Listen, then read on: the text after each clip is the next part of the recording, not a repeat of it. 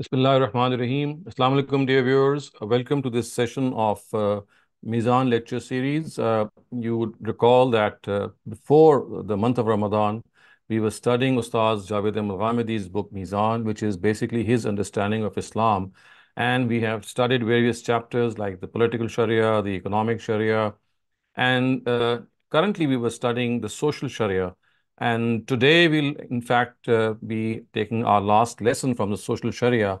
And the all important topic that we are going to discuss today is the issue of slavery, which in fact Islam inherited at the times of the Quranic revelations. So, up till now, you would recall the chapters that we have studied or the section that we have studied in the social Sharia. They include nikah or marriage, which of course details out some of the important conditions of marriage, and at the same time, it also gives us an insight into the marriages of the Prophet. And we also find, as far as this issue of marriage is concerned, what are the prerequisites and what are the conditions. We studied relations prohibited for marriage, which are basically divided into three, like relationships which are prohibited by virtue of lineage. Then we have relationships which are prohibited by virtue of fosterage, and finally by marriage itself. So these relations which are prohibited, for example, blood relatives, which of course are mentioned in this regard, and then other details have also been sorted out. The third topic that we discussed were the bounds and conditions of marriage. And the fourth one included rights and obligation of the spouses. And both rights and obligations, of course, they had been dealt with in detail, because on these rights and obligations depend the prosperity of the family. Fifthly, we studied polygamy, which of course is something which was rampant in the times of the Prophet, and it was limited to a certain number and also made conditional to justice. So we had discussed that as far as an ideal family is concerned, the Almighty created Adam and Eve to signify that it ideally comes into being through the union of a single husband and wife, and it is only through, in certain contingent circumstances, that this institution of polygamy is allowed. Sixthly, we studied the etiquette of sexual intimacy. Again, this is something of a very important nature, because there are a lot of misconceptions regarding this topic, which is like a taboo topic. It is seldom discussed, and there is also a lot of disinformation found regarding sexual intimacy and education related to sex, which of course includes education of our children as well as adults. Seventhly, we studied Ila, which is a particular form of separation in the times of Prophet Muhammad. It, in fact, is a form of oath in which a person would swear. He would take this oath that he will not have any sexual relation with his wife, and the Almighty warned them that they have to come to a certain decision, and they just cannot leave their wives into a limbo. So they either must continue these relations or gracefully withdraw from them. So this Ila is basically an oath which was taken by people to not have sexual relations with their wife. And then we discussed zihar, which was a particular form of divorce in again the times of Jahiliyyah, in which a person would regard his wife to be his mother, and therefore he would say that just as his mother is prohibited to him, the wife is also prohibited. So this custom was also rooted out, and people who would persist, they were prescribed with certain punishments and certain atonements. We also discuss directives related to widows, which of course are a very, very weak section of society. So widows, they have to be taken care of, not only by the state, but also as an extension of the directive of a person who has passed away, and his duty to look after his wife continues for one more year when he passes away. And the Quran says that he must provide or make a will to provide 1 year's residence and maintenance for his wife, so that she's not left high and dry. 11thly, we studied the norms of gender interaction. This again is a topic which has caused a lot of confusion and misconception. So we discussed how these union or this interaction between men and women who are unrelated, how the Quran deals with them, and how it does not at all foresee a segregated society, which is more of a cultural thing. It envisages a society in which men and women, they can work together, they can live together, they can sit together, eat together, and they have to observe certain norms as far as this is concerned. 12thly, we have discussed directives relating to parents. This, of course, also is something very important because parents, particularly when they reach old age and they become jittery and in fact they become more childlike, that children who are adult, they are warned, they are admonished that they must not be disrespectful to their parents in any way, because this is the right that they have on every child. Remember, when the child was being reared by them, was being groomed by them, and they would tolerate and put up with all sorts of tantrums. So it is not befitting at all if now the parent needs such attention that the children should speak to them in such harsh tones.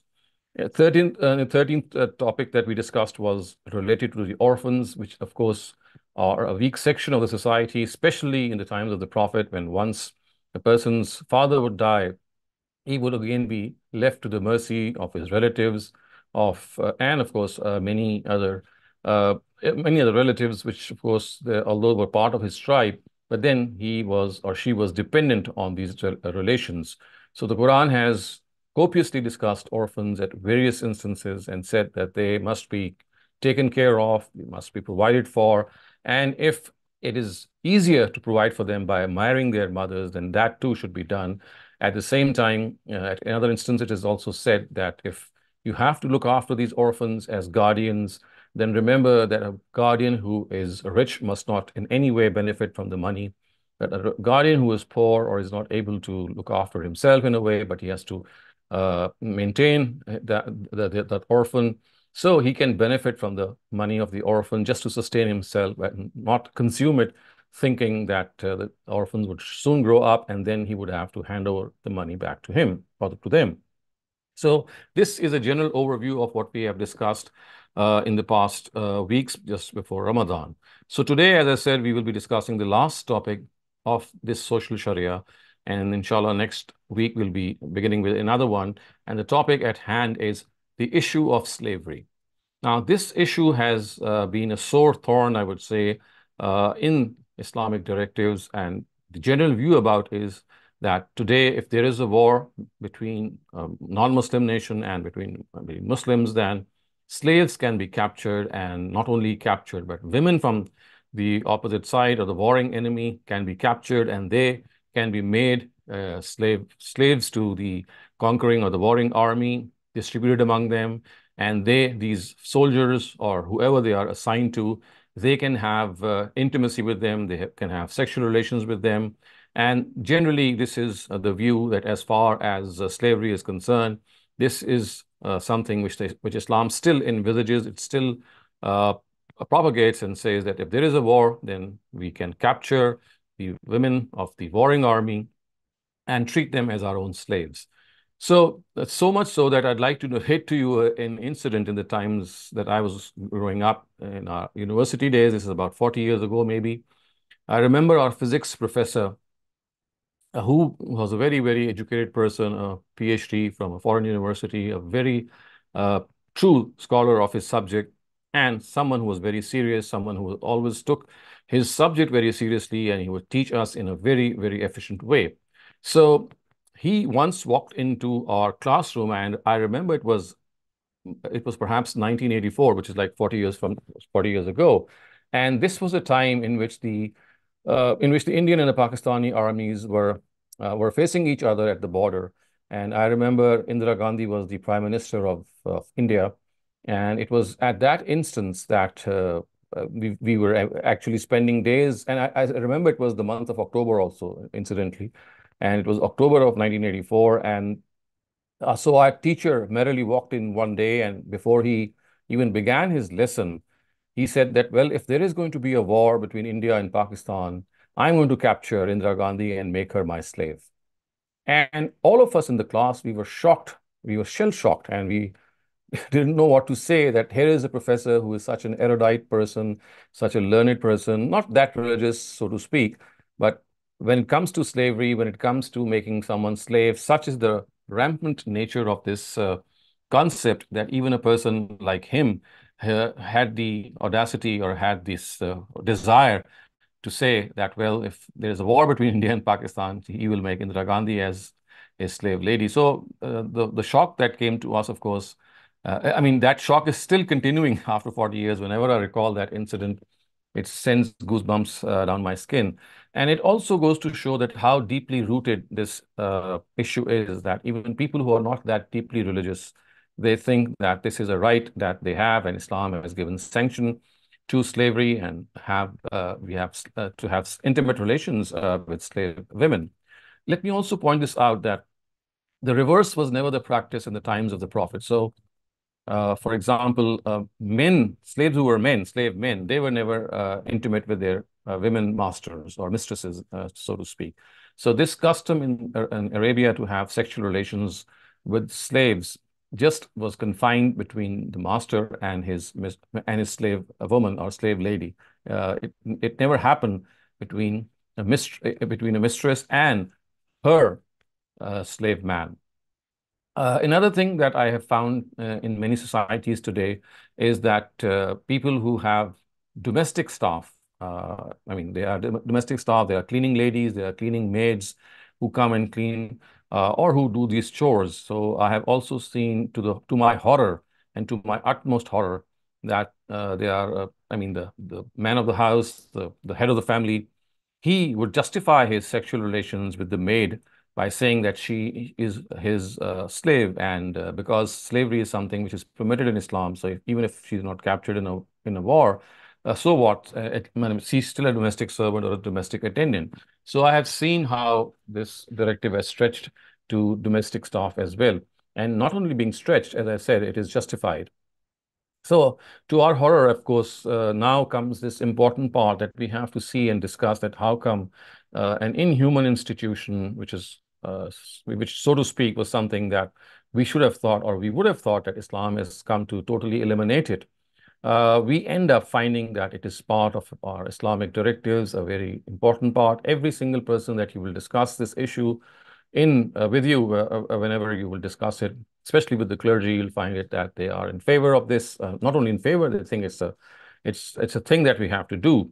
So prisoners of war have to be captured, and those prisoners who are women, they can be distributed among the army and assigned to soldiers or wherever you can send them. And this extramarital contact is something which is which is not proscribed, which is absolutely allowed by religion. Now, let us look at how the Quran has treated this topic and also see that what exactly is the situation. Now, as far as what I'm going to present today before you, I must also at the outset say that this is how Ustaz Amin Yasir Islahi, who is the teacher of our teacher, Ustaz Javed Ahmed Ghamidi, has presented this point of view in his celebrated treatise, Tadabbur Quran, and shown that how this institution of slavery was never part of Islam. And unfortunately, it got mixed up, and certain directives in the Quran, which were given at a with a very specific context, they somehow prevailed, and people thought that slavery was something that was part of the Islamic Sharia. The cause of misconception, it seems, is that slavery was gradually eradicated from the Muslim society. So it was not that it was eradicated all at once.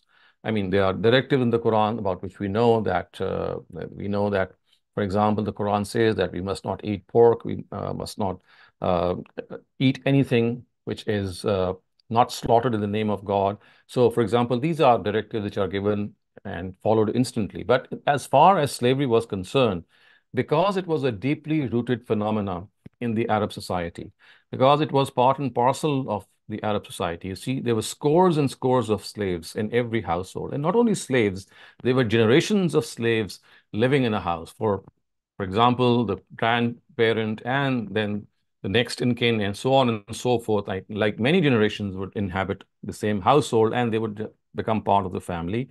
And also, their own moral repute was not that strong. So the slaves, both men and women, the way they were kept and the way their moral conduct was, it left a lot to be desired. So had an instant directive been given to liberate these slaves, men would have had no option but to become beggars in the society and become an economic burden on the society. And women would have, or these slave women would have turned into prostitutes, because this was what they were doing. I mean, not as prostitutes, but as mistresses of their of their masters, and they would have opened up these dens of prostitution, and this whole institution would have become more prospering in the society. So an instant uh, dismissal or an instant eradication of this institution would have resulted in a huge catastrophe in the society. So Islam actually adopted a gradual way to eliminate the institution of slavery, keeping in view its deeply rooted status in the society. And as I said, had it given an immediate directive, things would have taken a really bad shape. So a very gradual process was adopted, and various measures were taken gradually. I'll describe them before you today. And basically, this would be a summary of Ustaz Amin Hassan Islai's point of view, and see that how gradually, near the end of the Prophet's tenure, a directive was finally given in which it was said that if a slave wants to get himself or herself liberated, then for a certain piece of work or chore, or a guarantee that he or she would not become an economic burden, then every person, every slave man or woman who would demand freedom has to be given that freedom, and no one can in any way stop them from being liberated. But this was a gradual process that was adopted. So just to give an analogy to you, social customs which are deeply rooted in a society, they cannot be dismissed or they cannot be eradicated by a single stroke. And that would, as I just said, would create a lot of problems and commotion in the society. Take the case of dowry, which is part of many Eastern cultures, especially India and Pakistan, and people who migrate from India and Pakistan to other parts of the world. So the dowry becomes an essential part, and this is something of a burden on the bridegroom's on the bride's family. Actually, the bride has to provide for the things that actually are the responsibility of the bridegroom. So we see in our society, which is basically a poor society, 90% of the people are they have these wants and desires. Over 50% are living below the poverty line. But if you have to get your daughter or your sister married, then unless you give a certain amount of dowry, that wedding is not going to take place. And if you say that you're going to eradicate this custom by not doing so, it's not going to sit well, because when these brides they go to their homes, then they face these allegations and these taunts. So it's like a vicious circle. If they want to do away with something, it becomes still part of it. And if you don't want to do away with it, then it's something which stops marriages from taking place, because unless you have a certain amount or a fair amount of dowry, which costs a huge amount of money, you're not able to get your daughter or your sister married. So, for example, if dowry is something that has to be that this has to be reformed, or this custom has to be reformed, then this cannot be done by a single stroke of the pen, or maybe a single ordinance, because it's so deeply rooted that it'll take some time. You'll have to change the mindset of people. You'll have to make them realize that this is the responsibility of the groom, not the bride, to bring all sorts of things, and you cannot make a demand. And in fact, it is against decency to ask for the bride's family to give a certain amount of furniture or these essential items of a household. So you would need to do a lot of mind building, a lot of pre marital, you can say, build up is required to change the mindset of the people. And then slowly, of course, this evil custom would be rooted. So in a very similar way, because of its deeply rooted position in the Arab society, the Quran adopted a very gradual way to eradicate it. So it took two very broad, I would say, measures, and one related to the fact that no new slave would be made. Because you see, the greatest source of slavery in the times of the Prophet were these wars, and slaves would be made by capturing prisoners of war and making free people turn into slaves, whether they are men or women, and then they would be distributed among the army. So this was one measure. I mean, this was one area which Islam needed uh, a very strong directive. And the other area was about existing slaves who were already found in households in a very large number. So two distinct categories and two distinct separate affairs must be understood. So one was the creation of new slaves, or the making of new slaves, and the other was how to deal with existing slaves. So as far as the first category is concerned, in which making of new slaves was the issue, So Islam gave a directive, or the Quran gave a directive in which it immediately said that when there is a war between Muslims and the disbelievers, so this directive was revealed uh, close to the Battle of Badr. That was the first formal war between the Muslims and the Quraysh. So the Quran said, if there is this, after this war, you cannot capture prisoners of war and make them slaves. So in Surah Muhammad, this directive was revealed that if you capture these prisoners of war, you must set them free, either through ransom or without ransom. This, in fact, meant that no new slave would now be inducted in a household or in the army. So every free person caught in a battle was to be set free either through ransom or without ransom. Of course, there was an exception in the case of people who were war criminals. So about them, that was something else. Of course, they would be punished, but then they could not be made slaves. So as far as the induction of new slaves was concerned, Islam gave an immediate order. It did not adopt a gradual way because it was not needed. Any new slave was absolutely proscribed, and it was said that if you capture any slave, any prisoner of war, then he or she must be liberated either with ransom or without ransom. So this takes care of one category, which means that Islam meant business. It was serious in eliminating this inhuman institution at all cost. Now, the question that has left us to be tackled is that what was to be done, or what was supposed to be done with slaves which already existed or which already were found in various households in large numbers.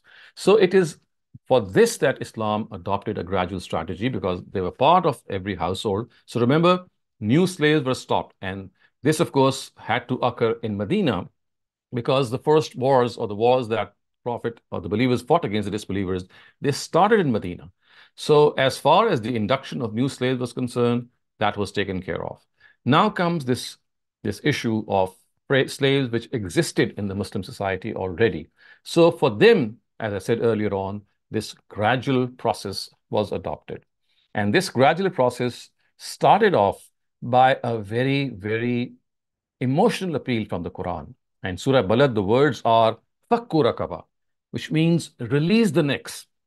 It is as if these necks are under yokes and you have fettered them, and you need to untie those fetters and set people free.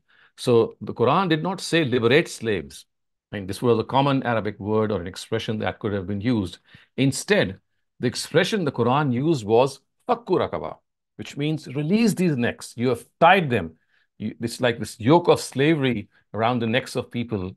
Just untie them and let them go. So it was more of an appeal, which actually was a signal of what was to come in the future.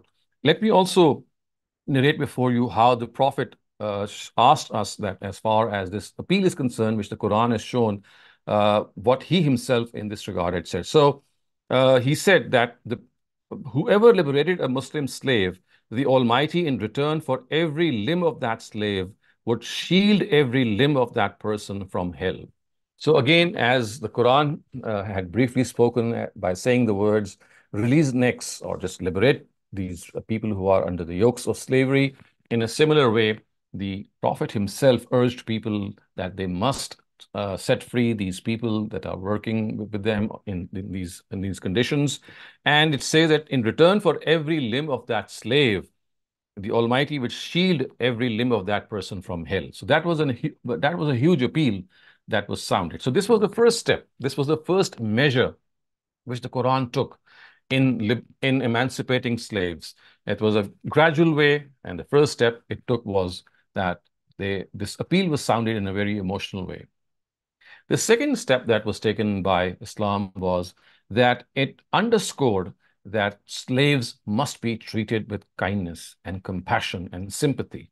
You cannot be harsh to your slave. You cannot treat that slave in any way which is subhuman, which is inhuman, or which is below his dignity. And this was again said in a very, very vehement way, in a very overwhelming way, so that people who have these slaves realize that these are not commodities, these are not assets that they own, these are human beings, these are living beings, and hence they must be treated at par with all these living beings. So the second measure was that this treatment of kindness, this treatment of uh, treating these slaves with humanity and compassion was made to pervade in the fabric of the society. I'm just going to narrate before you certain narratives of the Prophet as well, which actually underscore this kind treatment. So Abu Huraira reports that a slave has a right to food and clothing, and he shall not be asked to carry out an errand that is beyond him. Again, something which is absolutely a fair thing, that you must give him, the slave, whatever sustenance he or she needs, and tasks which are beyond the capacity must not be assigned. So remember, this is basically a reminder to us that in those times, this bonded labor as we know, it was at its inhuman worst. And these laborers or these bondsmen, these slaves, would be assigned tasks which would be literally stupendous. It would be beyond them. It were Herculean in nature, and they would be expected to carry them out. But the Prophet said that, no, you just cannot ask a slave of those times to do anything which is beyond his capacity. Then there is a narrative from Abu Azar Ghifari. He says that they are your brothers. The Almighty has made them subservient to you. So whatever you eat, feed them with it. Whatever you wear, clothe them with it.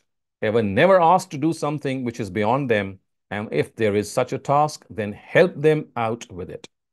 Now, this underscores a very important area, and that is that their status must be enhanced. And how? If you are going to feed your slave with the same food that you are eating, and if you have to clothe him or her in the same way that you are clothing your own self, what would this lead to? This would lead to the fact that it would become very difficult for people to keep slaves, because if they have to enhance or increase their standard of living and bring it closer to their own standard of living, this would become virtually impossible to maintain a large army of slaves and feed them and clothe them of the same standard. So basically, this had this underpinning in that as far as slaves are concerned, you must raise the standard of living, must not assign them to with tasks which are beyond them. And the purpose was that people would liberate slaves, because if they have to maintain slaves with their own standard of living, it would become virtually impossible. And this would actually result in them liberating and emancipating them. And then we have another narrative from Abdullah ibn Umar. He says that whoever slapped a slave or beat him up should atone this sin by liberating him. Again, telling us that how important it is to uh, treat the slaves in a dignified way. And if something happens of this sort, then there is no remedy except to liberate a slave. If you have been harsh, if you have been cruel, if you have done something bad to your slave, then saying sorry is not enough. You must liberate that slave. That is the only way out. Similarly, Abu Masud Ansari. So he says, once when I was beating my slave, I heard a voice from behind me. O Abu Masud, you should know that the Almighty has more power over you. When I turned back, I found that it was the Prophet. I immediately remarked, O Messenger of God, I release him for the sake of God. The Prophet said, had you not done this, you would have been given the punishment of the fire. Again, telling us that beating a slave or using this harsh treatment is something which is absolutely uncalled for. And if something of this happens, then the only atonement is that you set free that slave and nothing less. So this all in all shows that basically the second step, or the second gradual step that was taken by the Quran in order to make people realize that as far as slavery is concerned, it shall be soon totally proscribed. But steps are now generally being taken so that people get this hint and set them free of their own accord. So as far as another measure is concerned, that we come to realize that in cases of, for example, unintentional murder, in cases of zihar and similar offenses, liberation of a slave was actually regarded as their atonement. So this was a third step which Islam took, that if you have to atone for a sin, I mean, there could have been various atonements. You could have been punished for that. You could have, fed people. You could have clothed them, as is the case for the atonement of an oath. But another thing that was placed for this atonement was that as an atonement for certain offenses, like, for example, zihar, unintentional murder, one of the atonement methods was that you must liberate a slave. So this again showed this clear intention of the Quran, that slowly and gradually the Quran wants that people who are sinning or making these public offenses One way to atone for those is that you have to liberate a slave. Another measure, I would say this is the fourth measure that was adopted, was that the Quran said that you should marry off slave men and women who are of capable age. I mean, if they are able to marry one another, marry them off, because this would then again make them members of the society. And again, morally and ethically, they would have a higher status, because if they are, I mean, lose character, for example, or they have this moral misconduct in them, then by marrying off slave men and women to one another, it was this a chance that they would be given to lead a normal life. Of course, this would be difficult for people to marry men and women who have loose character. This is a cultural misadjustment, but this would have been certainly something that did happen, and it could happen, that men and women who were equally morally corrupt or had looser character, they would be wedded off to one another, so that once again, they do not live in a life of sin and they live as proper husband and wife. And then we also find that if a person was to marry a slave woman of someone, great care was exercised. So the Quran has said in Surah Nisa that if you don't find women from your own sort, you can marry slave women who are kept chaste. So slave women were encouraged to be married to in case they were chaste. So again, this was something that raised the standard of living of these slaves.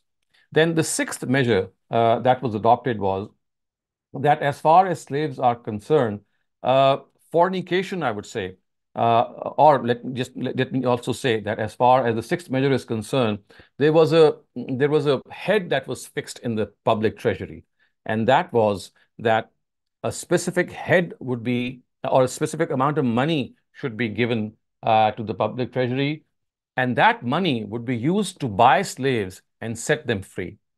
So that was another thing that was adopted by the Quran, that as far as the money was concerned, the zakat money was concerned, it would be collected by the state, and one portion of that zakat money would be used to buy off slaves from their masters and then have them set free. And the seventh measure view that was adopted was that fornication was regarded as prohibited. Now, remember, it was these prostitution centers which flourished amongst these slave women, especially.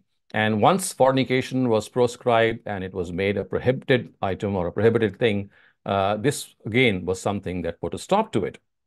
And then we also find, dear viewers, that the Quran also changed our mental attitude towards slaves by telling us that we must not call a slave by the name slave. In the Arabic word, the word used for a slave is ghulam, and the female equivalent is ama. So instead of using these words, the Quran says you use the words that you use for free men and women, which is fata and fatat, or boy or girl that you would say, or a man or a woman. So it was prohibited that you would use the word slave in order to address them. And this again went a long way in changing the psyche of people, as we all know. And it was actually said that people should be treated as slaves of slaves of God and not slaves of any individual. Now, as far as the Quran is concerned, these measures went a long way in eradicating and in changing the mindset. But then another drastic step, I would say, was taken by the Prophet himself. And he actually asked his cousin, Zainab bint Jahash, to marry his own slave, Zaid ibn Harisa, who he had set free. So remember, even if a slave was set free, the mindset about that slave would not change much, and still people would have this baggage that, well, once upon a time he was a slave. Even if he or she is now liberated from those shackles, what does it matter? In the past, he or she was a slave. So in order to curb this mindset, the Prophet actually convinced Zainab bint Jahash, his cousin. Of course, she was a very well-groomed, a very highly respected, a noble woman of the Arab society. And the Prophet said that, well, he would like his liberated slave boy, who was Zaid ibn Harisa, that she could marry him. And the intention of the Prophet was that if a slave or a former slave would get married to a noble woman of the Arab society, then this would raise the standard of slaves, and slowly they would become acceptable in the society. Yes, we know from history that this marriage could not last much, and ultimately Zayd ibn Harisa had to divorce Zainab because he thought that, well, she and he, there is a marked difference between the two, and he's not able to stare her in the eye, and he's not even able to be a husband the way a husband should be. So that class difference struck in his mind. He could not maintain that, and in spite of the Prophet's uh, pleadings, I would say, which are mentioned in the Quran, that please don't divorce your wife like this, because the Prophet knew the repercussions. But Zayd could not help it, and he ended up divorcing. But nonetheless, it shows how far the Prophet went so that he could liberate or have the standard of living of these slaves be raised to such an extent. So these were the gradual measures, as I said, which were adopted for those slaves who already existed. And then one final measure that was taken by the Quran is something that I'd like to mention before you. This is mentioned in Surah Nur, which is the 24th surah of the Quran, and this is verse 33. It says, وَالَّذِينَ يَبْتَغُونَ الْكِتَابَ مِمَّا مَلَكَتْ أَيْمَانُكُمْ فَكَاتِبُوهُمْ إِنْ عَلِمْتُمْ فِيهِمْ خَيْرًا وَآتُوهُم مِّمَّا اللَّهِ الَّذِي آتَاكُمْ. And if any of your slaves ask for mukatabat, give it to them if you know any good in them, and for this, give them out of the wealth which Allah has given to you. So this term of mukatabat, it is used in the Quran, which means uh, an agreement which would be made between the slave, who would aspire to become free, that he or she will guarantee by doing a certain task or certain chore that she will not or he will not become an economic burden on the society and live as a graceful person. So the Quran finally said that every single slave who would like himself or herself to be liberated and be emancipated, set free, if he or she would guarantee this, which was called mukathibat, then it was incumbent upon the master to liberate that person at all cost. So this is what sealed, I would say, the fate of slavery. It was the last nail in the coffin of this inhuman institution. So previously, we have seen how measures were adopted in which gradually it became clear that this institution is being proscribed, but this is being done slowly. But finally, viewers, we can see that near the end of the Prophet's tenure, it seems that this directive was given. Now, the question here that might arise in your minds is that if the Quran is so clear, and if there are so many narratives which have appealed to the emotions of the Muslims to liberate slaves, if this is so clear, then why is it? What on earth has made our scholars or majority scholars still believe that slavery is something which is sanctioned by religion? I think, in my personal assessment, the reason for this is by not understanding two verses from the Quran. So one of them is in Surah Mu'minun, and the other is in Surah Ma'arij, and both have the same, I mean, they have the same, almost similar words. So it says that these verses say actually that sexual relations between a person who is a chaste person, who is a pious person. So these verses or these words occur when the Quran is enumerating the qualities of a believer, how good he should be. So whenever you'll find these instances being narrated, particularly in these two instances, you'll see that the words used are that they do not, the words are illa ala azwajihim aw ma malakat aymanuhum, that they do not commit extramarital sex except with their wives or with their slave girls. Now, this is the cause of misconception, I would say, because these two verses still exist in the Quran, and when you find them in these two surahs, of course, you would say that, well, you can have sexual relations with your wives and with your slave women. How could the Quran proscribe them when it clearly says so? So you have to understand, and this is the point that we need to be very careful of, that during the time that slavery was being gradually eliminated, remember that was a gradual elimination. So the door for any new slave was shut tightly when it was said that you cannot entertain any new slave, you cannot make any prisoner of war a slave. So that was the end of that. But for existing slaves, these gradual measures were adopted, and it was only later in the times of the Prophet when it was totally banned. But during that time, because of this gradual elimination, this sanction was still given to slavery. So remember, it was that transient period in which slavery had not yet been fully proscribed, but there was a tremendous movement against it going on that liberate slaves, make them equal to your status, do not call them as slaves, etc., etc. Some of the measures that I have just referred to. But during this time, although an appeal was being made, but slavery was still given sanction until, as I said, the very last verses were revealed, which are the verse of Muqatibat, which I just read out before you. So during that time, of course, sanction was given because, as I said, it was not an immediate order of proscription or prohibition. So these two verses, they became, to me, it seemed that they became the cause of this misconception that because Islam has said that people can have sexual relations with their wives and with their slave women, that they think that this is an eternal directive, without realizing that these two verses were actually revealed during the time when slavery was still in vogue, but it was being gradually eliminated. Until that time happened, it was that interim period in which these verses were revealed. So without realizing that these were the interim verses for that period in which slavery was, although being, through an emotional appeal, it was being eradicated, but still it did not stand eradicated until a certain point of time. And before that point of time arrived, this sanction was still given, this allowance was still given, and consequently we find that the Prophet himself had a slave, Maria, who was gifted to him by the king of Egypt, and I will discuss more about it when you have questions. But as I said, this was one reason that the Prophet had a slave woman gifted to him, and he did not set her free.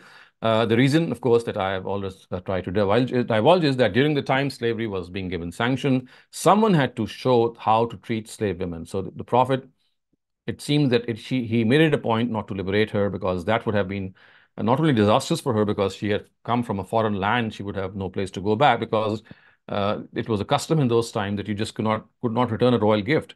And at the same time, of course, there was an example that needed to be set before Muslims that who were still keeping slaves, that if you have to keep a slave woman, and this is how you should keep her. And the way the Prophet dealt with Maria, it speaks volumes of how he actually treated her like his wife, although she was not in the status of his wife. But the benefits that she enjoyed, the respect that she enjoyed, was no less, if not more.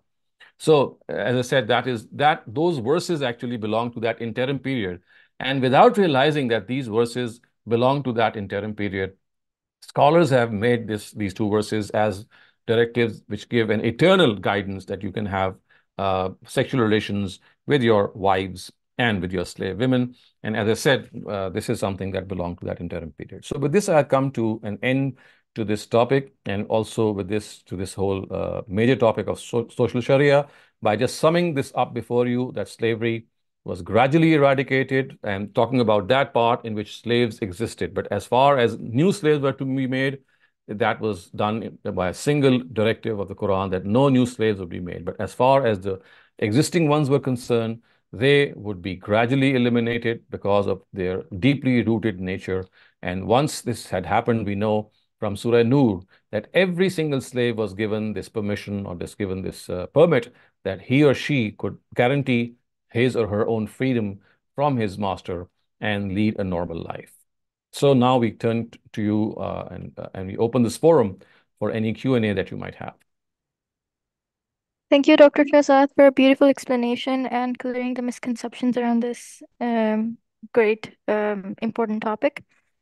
So now we are taking the questions. So if please raise your hands if you have any questions, or type in the chat.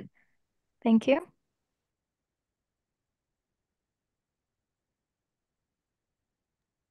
Bisma Tirmizi, please unmute your mic and ask your question. So, Dr. Saleem, Assalamualaikum. I just got a direct question in the chat. That's why I'm asking you that question. Somebody just asked that is it necessary to recite the azan in the ear of a newborn child, and if it's important to say the surahs in sequence? Well, as far as the second question is concerned, if the questioner is asking about reading the surahs in the namaz or in the prayer, this is No, not in the ear of a newborn child. in the ear of a newborn child. Okay.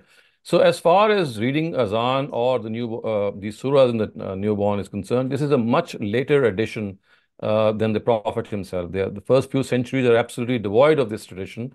It is something that developed much later. This is evident if you look at history. So people today think that for a newborn, it is a part of the ritual of a newborn that you have to shave his head or give the azan in his or her ear. I mean, both these, as far as shaving off the head is concerned, this is an entirely optional thing. It's more of a hygienic thing that you might do. It has got nothing to do with religion. And as far as As far as reciting the azan is concerned, again, this was never found in the times of the Prophet. In fact, the first couple of centuries are totally devoid of any such practice, and it is a much later thing that got developed. I mean, it got in vogue, and now it is as if everyone it's become so famous and it's become so pervasive that everyone thinks that it is part of the Islamic rulings, whereas it is absolutely not part of it. Okay, thank you so much. Thank you. Thank you, Bisma. Simanil Siddiqui, please unmute your mic and ask your question. Yes, Assalamu alaikum, Dr. Shehzad. Really Walaikum interesting assalam. lecture. I just wanted to know, could you please repeat the surahs that are relevant to the topic of slavery? And if there's any additional book or reading that you might recommend, that's my one question. And my second question is that if we were then today, in fact, sitting with individuals and this topic was to come up, can we now safely assume after this lecture that indeed this is not a practice that is that this is a practice that is misunderstood? The fact that women slaves can be taken in the modern world as we know it today to be used for sexual relations. So, as I said, yes, this is an absolutely fair assessment that you have made, but do have this, take this with a pinch of salt, and do remember that when you talk to people who are already religiously inclined, if they differ with you, they will differ with you because of that, as I just said, that misunderstanding, that because of those two verses which say that you can have relations with your slave women, notwithstanding the fact that those two verses belong to that interim period, because they think that these verses have an eternal, so to speak, circle of application. So they might not agree with you. So that is why I have presented their view as well. So before an educated audience, of course, you can present this and tell them that this is the counter narrative of the general narrative in which people think that slavery is rampant. So in fact, what I've just divulged before you is the counter narrative against slavery. And as far as these verses are concerned and the necessary or the relevant hadiths are concerned, I will advise you to look up two sources. So one of them is the Tafsir of the Quran of Ustaz Amin Hassan Islahi. You'll find it in the English language as well. This is Surah number 24, Surah Nur. And he has written a chapter on slavery during that exegesis of that surah. And he has outlined all these measures and Quranic verses. And the second source is of Ustaz Ghamidi, his book Meezan, also found in the English language by the name Islam, a Comprehensive Introduction. So if you look up the chapter on slavery, there's a chapter which is on slavery. So he has also given some more resources from Hadith literature, which might be useful for your consumption. Thank you so Thank much. you, Dr. And last but not least, which particular surah did you say is misunderstood? Yes, so these are two verses from Surah Mu'minun, which is the 23rd surah of the Quran, and the other is Surah Ma'arij, which is the 70th surah of the Quran. And you'll find the Arabic words as وَالَّذِينَ هُمْ لِفُرُوجِهِمْ حَافِظُونَ إِلَّا عَلَىٰ أَزْوَاجِهِمْ أَوْ مَا مَلَكَتْ أَيْمَانُهُم, which means that these individuals are those who guard their private parts, who guard their sexual organs, except from their wives and from their slave ladies. So these words are exactly the same in both these surahs. So these two, as I said, I mean, just repeating it again, that these are the two instances in which that interim directive was given.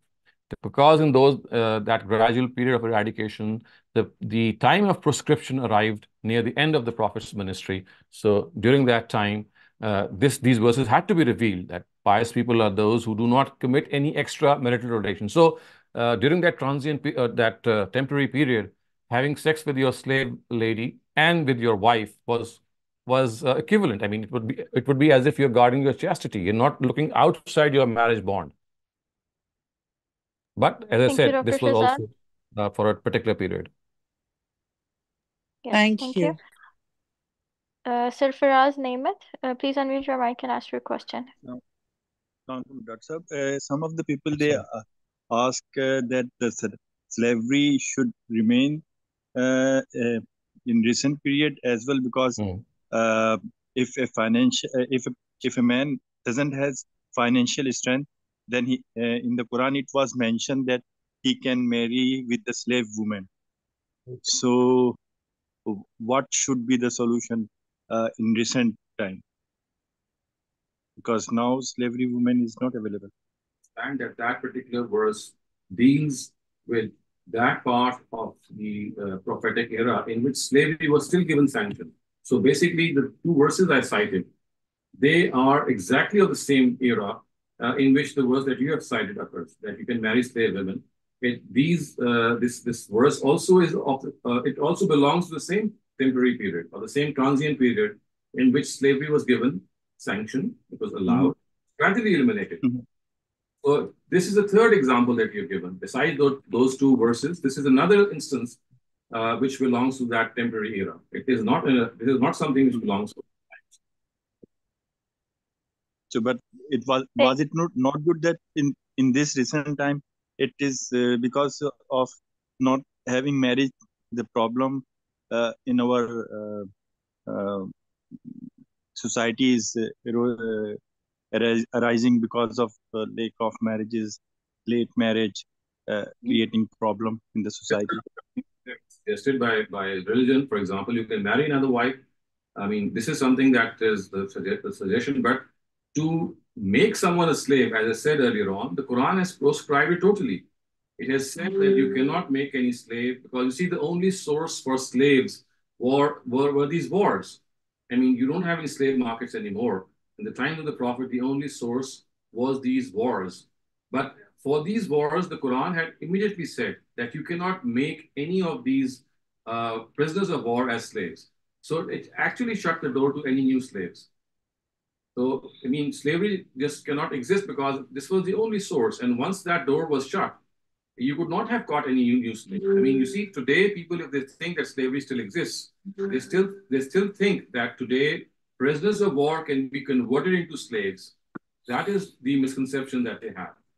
I have tried to clarify this, that but in which the very first battle, which is the Battle of Badr, was fought, is narrated. It is said that you cannot capture these prisoners of war and make them slaves. You must set them free either with ransom or without ransom.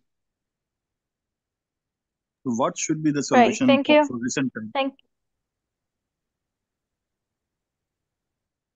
What should be the solution for recent time? Because now slavery is not.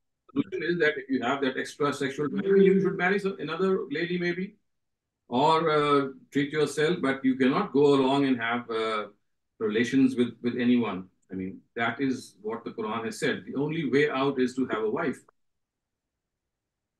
Thank you, Dr. Shehzad. There was one question that I had was that we also learned that the problem of alcohol was also Allah sent gradually the verses of that alcohol is not is prohibited. They were sent like gradually. It was not a thing that was banned or prohibited just like in one go. So why is that not something that is have misconceptions or around it, but this issue has it? So see, are there not any verses? Yes, I understand. So as far as alcohol is concerned, it was always regarded to be prohibited. These verses which speak of its prohibition, they relate to that instance in which it becomes a culpable crime. So you see, there is a difference between a sin and a crime. As far as it being a sin is concerned, it is something which is mentioned in the previous scriptures also, and the Quran also speaks of it as if it is a sin. However, this gradual prohibition, I mean, in which it is said that you do not go near the prayer place when you are drunk, and la taqrabu salata wa antum sukara, or directives are similar. What they are trying to tell us that soon this drinking or alcohol consumption will become a culpable crime. It will no longer remain a sin. It will become a crime in which you'll be held culpable and you'll be, given a punishment for that. So initially, it was just a sin. As far as these directives are concerned, they do not, for the first time tell us that Islam is prohibiting alcohol. All that it tells us is that now this sin is now become a crime. It will be treated as a crime and would be punished as an offense. Thank you. So, how do we know that is this the revelation of the verses is during the time and because of the background, or is it actually mentioned in the Quran that tells us that verses were specifically revealed during the time when they were the slavery was in the period of transient period, and these specific verses were released when it was completely prohibited. So, as I said, if you look at the Quran, it tells us that this is a dirty handiwork of Satan. So, in Surah Al-Ma'idah, it says, "Ritsu min amal shaitan," that this drinking and liquor and gambling, these are the dirty handiwork of Satan, which itself tells us that it is something prohibited. Also, if you look at the Bible and the previous scriptures, you'll find something very similar. So, you see, Right. anything puts our intellect into jeopardy, anything which makes us inebriated and become indifferent. It stood prohibited in the previous scriptures also, and the Quran has continued with that prohibition. The only addition that it has made is that now it said that it will become a culpable crime. It will be punished as well. Right, I understand. Thank you so much, Dr. Shehzad. We will be concluding our session here. Thank you everyone for participating. Have a great rest of the day. Allah. Allah.